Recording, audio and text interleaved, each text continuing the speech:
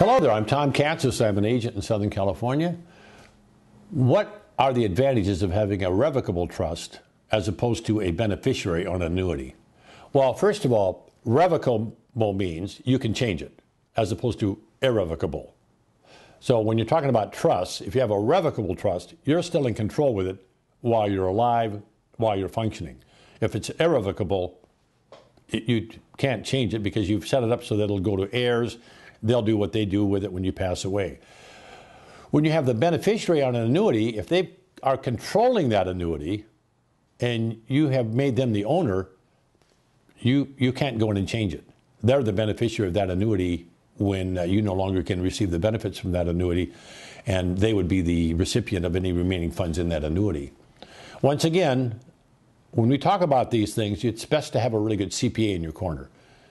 Tom Katsis, an insurance broker in California. Thanks for watching.